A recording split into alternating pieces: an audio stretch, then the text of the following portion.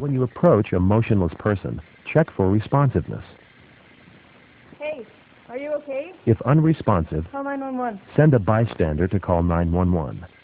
Use the head tilt chin lift method to open the airway. Look, listen, and feel for signs of normal breathing for up to 10 seconds.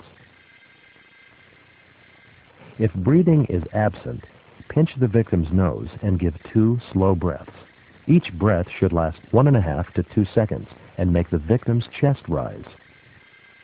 Once your breaths go in, check for signs of circulation, such as breathing, coughing, or movement for up to 10 seconds.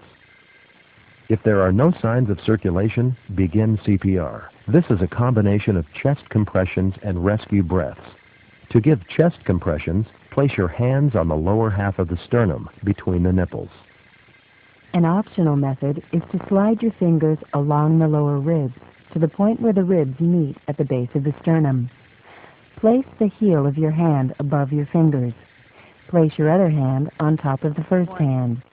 With your arms straight and shoulders directly over your hands, depress the chest 1.5 to 2 inches and then allow the chest to return to its normal position.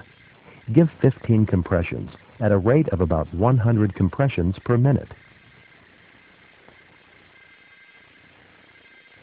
1, 2, 3, 4, 5, 6, 7, 8, 9, 10, 11, 12, 13, 14, 15.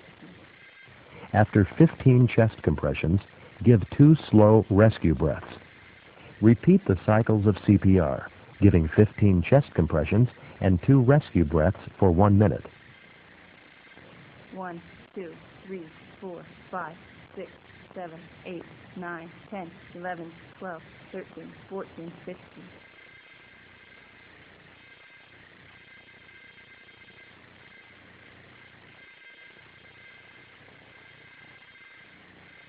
After 1 minute, recheck the victim for signs of circulation.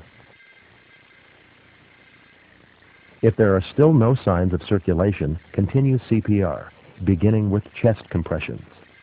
1, 2,